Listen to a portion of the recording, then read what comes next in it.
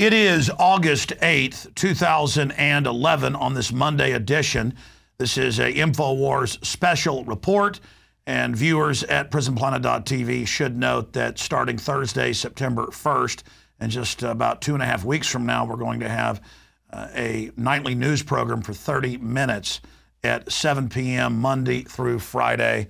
You can follow showtimes and listings for the information at prisonplanet.tv and Infowars.com. But we'll also be doing these special reports. In some cases, they'll be 10 minutes, an hour, or even 2 hours like we did a few weeks ago with Mike Adams, the health ranger, and of course, Gerald Salente just last week, Sheriff Mack, and others. Now, getting straight into the news, this was the biggest drop in the Dow since the credit crisis of the fall of 2008.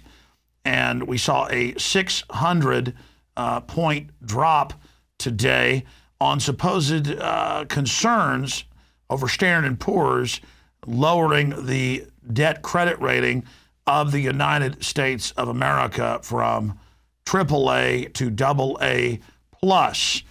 Also, the major Chinese government ratings agency has now dropped their rating for the second time in the last year and a half. The truth is this country has been completely bankrupted by design by the big six offshore megabanks, and we are being financially conquered through this fraud.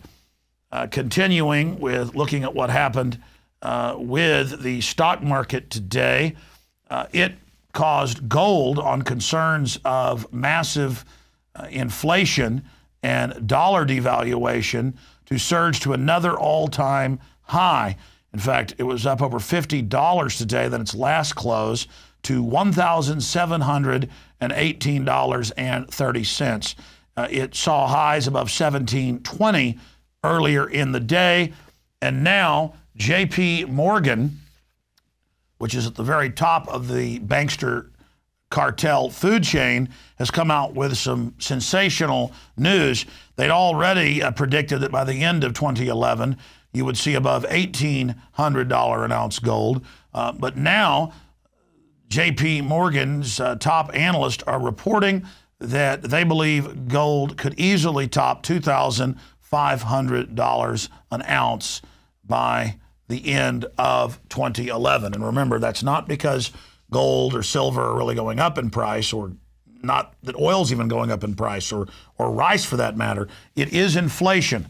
And when they announce that they're going to continue to devalue the dollar, continue rampant spending, and continue bailing out megabanks, that signals to the world that the dollar's days are numbered. And that's exactly what many of the big central banks want, is to basically expand their world government on U.S. dollars and then leave the United States holding the bag. Then the mega banks will then offer the next level of their Ponzi scheme, a new global currency. And the communist Chinese are calling for that and basically lecturing the United States.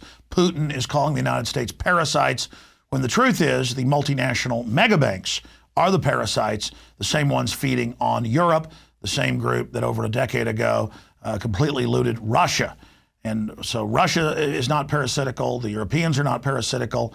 The people in Argentina raped by the global banks are not parasitical. The American people are not parasitical.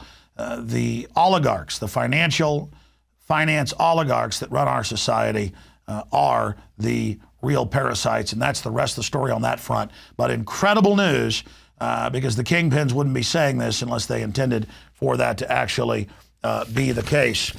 In some of the other financial news dealing with the AAA rating being lost, the communist Chinese came out and said dollar to be discarded by world. And again, the Chinese are teamed up with George Soros and others trying to set up their new private bank of the world, where every man, woman, and child will pay carbon taxes directly to the communist Chinese and George Soros, Al Gore, and others for the right to even breathe. A human exhaling of carbon dioxide is seen as a crime. Continuing, debt insurers brace for impact of U.S. downgrade. Reuters, AP, and others reported. And that's the big issue. Every state in the United States, all 50, all of the thousands of counties, cities, and towns are linked directly directly to the credit and faith of the United States government.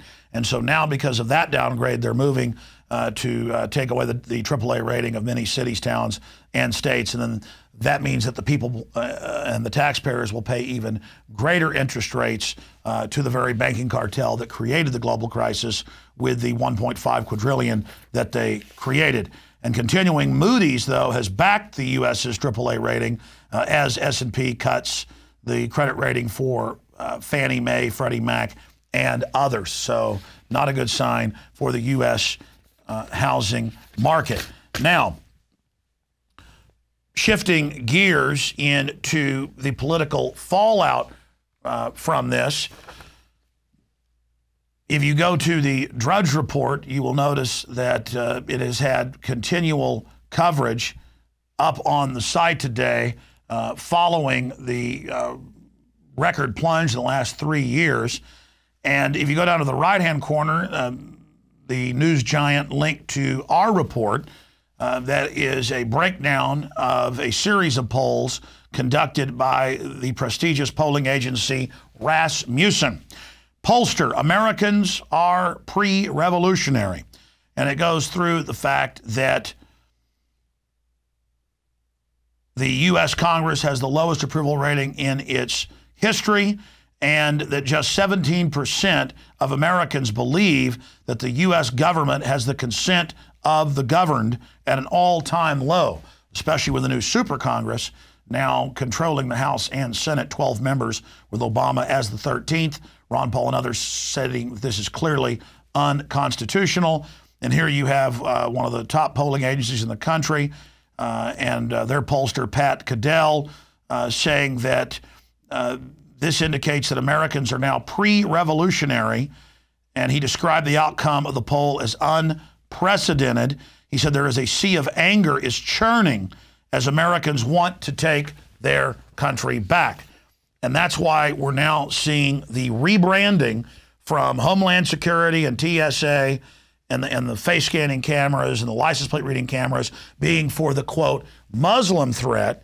The military-industrial complex owned by the same mega banks that have now conquered us through financial fraud are basically almost complete in their takeover of the Middle East and Central Asia and wreaking havoc there. So now they're moving away from the al-Qaeda boogeyman over to the American people. And who do they say they are? Returning veterans, gun owners, libertarians, white males, but anyone else who is into freedom and liberty.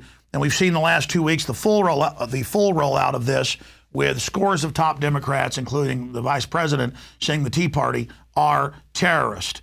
And they're continuing along that line with former presidential candidate, Democratic Senator John Kerry, testifying today that the Tea Party caused the downgrade. The headline is Tea Party Downgrade. Associated Press, CBS News, and others are reporting White House advisor blames Tea Party for downgrade. If you slip on a banana peel, it is the fault of the Tea Party. Here's another one. Downgrade puts pressure on debt super committee. Now, it is the Tea Party that no doubt, and it's a diverse group, they're not perfect, the Republicans have tried to take it over, but for those that don't know, it was founded by Ron Paul supporters here in Austin, Texas, and also spontaneously in Boston, Massachusetts in 2007. And it was a libertarian constitutional view of fiscal conservatism, but also anti-preemptive imperial-style aggressive war. That group, by 2010, had been pretty much taken over by Republicans, mainline Republicans, but still the core of the Tea Party is anti-war, anti-Federal Reserve, pro-U.S. sovereignty, everything that the globalists are diametrically opposed to. And so that's why they're telling you the Tea Party's going to bomb police. The Tea Party caused the downgrade. The Tea Party, if it rains a little too much, they did it. It's not the fault of Alan Greenspan, who got rid of the Glass-Steagall Act and allowed the 6 big mega banks to create over $1,500 trillion in fraudulent Ponzi scheme instruments that they then induced under Bush and now Obama, our government, to sign on to and pledge the people's credit and faith to. No, it's not the fault of the banksters. It's not the fault of the trillion-dollar wars. It's not the fault of all of the incredible corruption or dollar devaluation that's led us to this point. It's now the fault of anyone that calls out the private Federal Reserve as an alien, outside, anti-American institution. Remember 3 years ago when Alan Greenspan, former Fed chairman, got on Lair NewsHour and said, "I am above the law. The Federal Reserve is above the law. No one can regulate us. No one can challenge us." These are the people that are truly guilty, not the core of the Tea Party that actually is aware of the global government and how we're being conquered through financial fraud. Now, in closing, I want to show you a new clip, this time of the prostitutes on NBC's Meet the Press. It's a short clip, and it's in Kurt Nemo's Infowars.com article, Greenspan, Counterfeit Fiat Dollars to Avoid Default. Now, just like we saw on Meet the Press the week before last, them re-airing the clip of Geithner a few months ago, Treasury Secretary saying there will not be a AAA rating reduction. It will not happen. It's impossible. We've seen that clip. I played it yesterday on the radio. Well, now we have this new clip of Greenspan last night or yesterday morning on Sunday on Meet the Press saying that it's impossible for the United States to default because they'll just print more money. Now, that is taking the audience of NBC's Meet the Press as complete morons, and I don't think they are complete morons, as evidenced by these polls that the American people now buy nothing that these politicians and banksters say. But saying that they'll hyperinflate and print dollars is what Mexico did. That's why pesos aren't worth that much. That's what Nigeria and Zimbabwe and Germany did in the Weimar Republic after World War I into the 20s and 30s with the Depression. So he's saying we'll never default. It's impossible because we'll just print money. Well, that's another form of default. And that's the real reason this country's losing its credit rating. In fact, that's what S&P said. That's what J.P. Morgan says in their report that's in CNBC today. In fact, let me read that to you before we get to Greenspan. They also see a lot of upside for raw sugar prices, possibly doubling or more in a spike as a result of weakness in the U.S. dollar and rising inflation. That's the two top analysts at J.P. Morgan. And again, that's the tip of the pyramid. That's the very top. That's the New World Order talking. And of course, that's the third paragraph in this article. Gold may hit $2,500 in 2011, J.P. Morgan. Because of why? What do they say? Inflation. Okay, now, it's inflation that's driving up prices and killing people on fixed incomes and destroying business. But Greenspan says, don't worry, and he says it arrogantly with a straight face. And you see the host of the show and the guest literally looking on like he has just murdered a child or something, because it's so asinine. It's like Geithner 2 years ago when he went to China and spoke before their economics professors and their graduate students and said, we're not devaluing the dollar. And they all laughed at him because they had basic economic sense. But it's Greenspan laughing at you in this clip when he says, we won't default. All right. It's so incredible. I don't even know how else to describe it. It is pure arrogance and fraud and deception in your face. He's telling you we're going to default through hyperinflation. Let's go to that clip. Are U.S. Treasury bonds still safe to invest in? Very much so. I think this is not an issue of credit rating. The United States can pay any debt it has because we can always print money to do that. So there is zero probability of default. Sure, they can pay off debts by further hyperinflating the currency. Sure. I mean, a tube of toothpaste, I remember 5 years ago, cost maybe $1, $2. I was at the store the other day, they were $7.95 and higher. I mean, everybody knows prices are exploding. And for people on Social Security and low wage earners and people, this is going to be devastating. We've already seen in the last decade a 40% drop in the value of the dollar, according to the Congressional Budget Office. Now they're talking about taking what value it's got and completely devaluing it. We're not just talking about run-of-the-mill hyperinflation. We're talking about serious inflation with a statement like that. Now, we will continue to cover all of these latest developments tomorrow on my syndicated radio broadcast that we also simulcast here on the web at prisonplanet.tv. In closing, I want to hit on some other news that we've not yet covered that is of great import as well. Former First Lady Jackie Fingers Johnson and Texan tycoons in JFK assassination.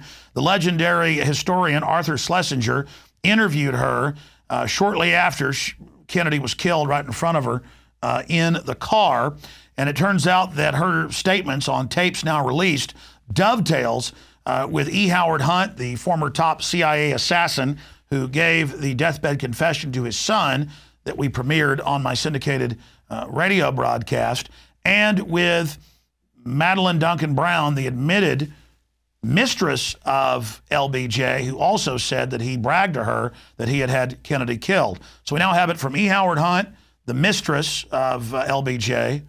We also have it from Mr. McClellan, who was admittedly LBJ's lawyer for many years here in Austin, who wrote a best-selling book on the subject. So it wouldn't be the first time that a prince kills the king so he can become the king, or a vice president is involved with the military-industrial complex and the banking cartel. And the same banking cartel that was involved killing JFK because he signed an executive order to issue U.S. government greenbacks and to begin abolishing the Federal Reserve are the people that are in control of our country, and it is an outside foreign power. The Daily Mail also reported on the story. Explosive Jackie O tapes reveal how she believed Lyndon Baines Johnson killed JFK. Continuing with other important news here that we'll cover more tomorrow on the syndicated radio show. The mayor of Philadelphia is issuing a 9 o'clock curfew because roving mobs and gangs robbing and stealing and attacking crowds. We're seeing this frightening development popping up all over the United States, and England is now in day 3 of riots with dozens of cars and large buildings being completely torched. More of the flash mobs and societal disintegration that was predicted by the Pentagon and others many years ago. This is all part of social engineering. And continuing, Irish social minister has announced that if you want your child benefits that you get in tax incentives when you have children, that you will have to get vaccinations. So the beginning of forced vaccinations with the social protection minister, Joan Burton. Very, very scary move there, because everything you see in Europe is later exported here. We have some good news I'd like to close out with tonight. Al Gore, according to press that was there at the Globalist Aspen Institute meeting, threw a fit and used expletives repeatedly, according to Climate Depot and Mark Moreno, top reporter covering the climate tax fraud. And Al Gore basically conceded defeat and said that they are completely losing and don't have any way of getting their global taxation system through. Again, this is only an Infowars breaking news report. We're going to have these on a routine but random basis here at Infowars.com and prisonplanet.tv. But starting September 1st, that's a Thursday, we are going to have nightly 30-minute condensed, focused, hardcore news transmission. And if you're watching this out in cyberspace and you'd like to have access to it first and in higher quality, and if you'd like to help support and be part of the front line in exposing the New World Order crime cartel, please consider subscribing for 15 cents a day at prisonplanet.tv. It helps us with our research, our production, and the work we're doing here. We couldn't have done any of this without you. We'd also like viewers and supporters and people who believe in liberty and the First Amendment to also visit the secure online video bookstore, and to also check out the pro-liberty apparel we've developed to also help spread the word at Infowars.com. I'm Alex Jones, signing off from the front lines of the Info War. You have been warned. Now please warn others. The global government that we have warned about for so long is now upon us.